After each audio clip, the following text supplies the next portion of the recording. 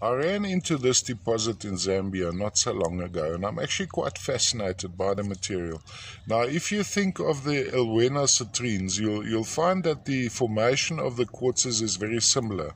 So they have a long, thick crystallization which have been compacted together.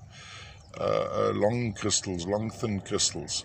But what's most fascinating about these pieces is when you look from the top down, you actually see it's almost the heart of amethyst sitting inside the crystals with this milkiness associated.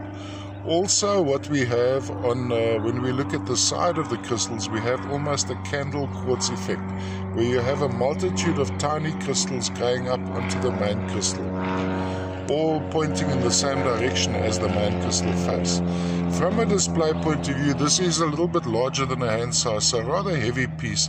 Thing is, one can't trim these down because the whole crystallization will collapse on top.